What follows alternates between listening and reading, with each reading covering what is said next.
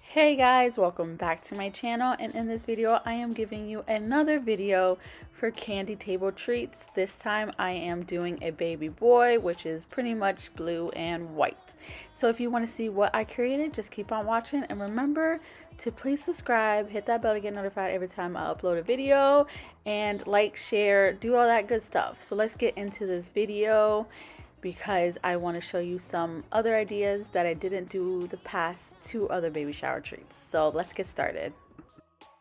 I am starting off with some Rice Krispie treats, just like how I did it in my very first video, but this time I'm making just basic squares and some Rice Krispie treat pops. I am showing you these two items because I am also going to decorate some jumbo marshmallows and some pretzel rods. And you guys, just to let you guys know, I am just giving you ideas. I am not actually doing anything for an actual baby shower, but I just wanted to give you some other cool ideas so you could come up with for your, candy table. So as you can see here, I put 1 stick of butter and 1 bag of marshmallows and just waited until it was all melted. Once it was all melted, I took it off the stove, which I didn't do the first time, so it caramelized. So this time I took it off the stove and added all the Rice Krispies right in the, this thing. I forgot what it's called, guys. So as you can see here, now I'm putting all the mixture into this clear pan, and I am just going to smooth it out towards the end so it could try to be as even, as flat as possible. Gonna rise like a champion when your cloud goes dark, when you lose your heart, gotta stand up straight. Gonna rise like a champion. I am going to put this aside once it's done flattening down and just let it harden up for about 30 minutes. You don't need to put it in the fridge, you just let it chill in on the side. So guys, it is time to melt and decorate my items, and I wanted to give these candy melts a second try because maybe the first time was just not good, but the second time was even worse. So definitely no for these candy melts, just saying. So what I did was I put it in the microwave for a minute at defrost and then another 30 seconds, and I think I overcooked this because it kind of got a little chunky, which is so frustrating. I just don't. That's it. I'm not using this chocolate ever again. Ridiculous. So for it to be more smooth and keep a little bit more melted, I put a tablespoon of oil. Doesn't matter what kind of oil. I used olive oil, and it came out smooth for just a little bit because this chocolate is just ridiculous. I need actually like a candy melt pot because I heard that's really good. Anyways, I am using this stick, and then I am going to poke some holes in this marshmallows. Just to leave you a little suggestion, I will probably stick the sticks in the chocolate and then spread the marshmallow a little bit open where the holes were at to maybe have a little bit more, I guess a little more grip to them. But it was honestly fine because it did not fall off the stick, so that is a win.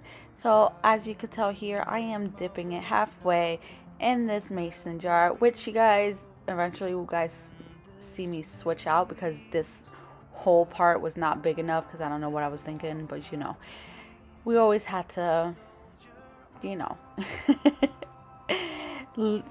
trial and error, guys. Like you could tell right here, some of the chocolate was chunky, and I think I overdid it with the putting it in the microwave because I didn't think it was melted enough, but they still came out pretty cute. And I used these sprinkles, guys, from Michael's for only $1.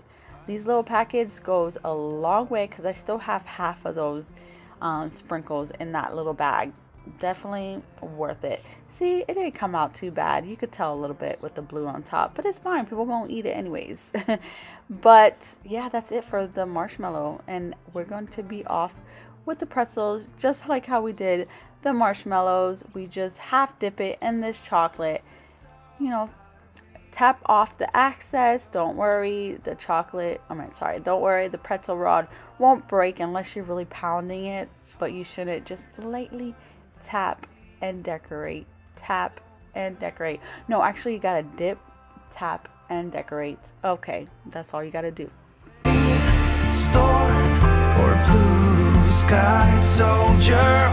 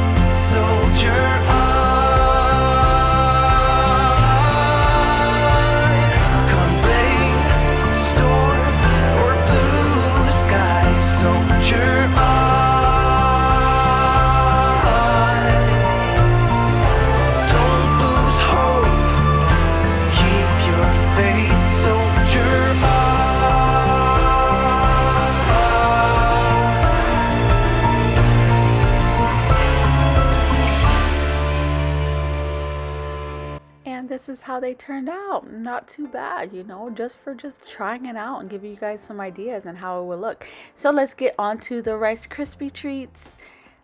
This was pretty easy. All you could see me here was trying to cut it as perfectly as possible.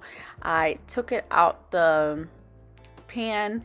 As you could tell, it easily came out because I did spray it before putting it in the pan so it does not get stuck. Right now, I am spreading apart and just trying to make them as perfect as possible into squares. You guys, if you guys have cookie cutters, use the cookie cutters. I did not have any cookie cutters that were square, so I just eyeballed it, trying to make it as perfect as possible. And you know, they didn't come out too bad. You know, they actually taste really yummy. I love homemade Rice Krispie treats. You know, I think they're way better than store-bought, but that's just my opinion. I ended up doing kind of two ways with these treats. I took some aside and didn't put any sticks in them, and then the other ones was just Rice Krispie treat pops. And yeah guys, they came out pretty cute. You guys gonna see soon. For these treats, I am using the white chocolate, and just like the blue and the white, make sure that it comes out as baby blue. I just put it in the microwave for defrost for 1 minute and 30 seconds, and it still came out chunky, guys. I don't understand. It was melted, but I had a little bit of chunks in it. I don't know. But as you can see here, I took the stick and dipped it into the chocolate just a little way. That way, just like cake pops, guys. Pretty much just like cake pops. As you can see here, I was a little bit lazy and did not want to dip it, and just grabbed the spoon and put the chocolate halfway through the Rice Krispie treats. And just a few seconds, you guys will see me take a fork, put it in the blue chocolate that was still melted, surprisingly, and I just drizzle it on top of those ones that didn't have the stick, just to give it a little different feel. Instead of just having just straight up sprinkles everywhere, I just decided just to do this little drizzling method, guys. Came out so cute, honestly.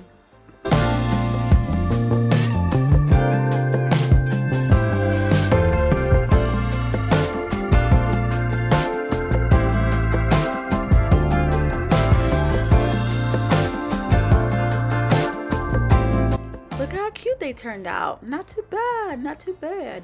And just like the other treats, we're going to dip or just spread out the chocolate all over the treats and sprinkle, and then you're done. How simple are these treats, these ideas? I hope you guys got some inspiration off this video, because I know I did. Well, if I ever have a boy baby shower to get to, but definitely hope you guys got some ideas. Remember, if you guys are new here, please do me the kind favor, subscribe to my channel, share this video, give me a like, give me a comment, do all that good stuff to make my heart happy. I hope you guys enjoyed this video, and I will see you in the next video. Oh, stay towards the end so you could see how they all turned out.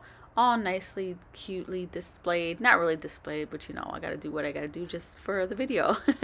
Anyways, guys, I will see you in the next one. Bye. How do I know what I mean to you? Yeah.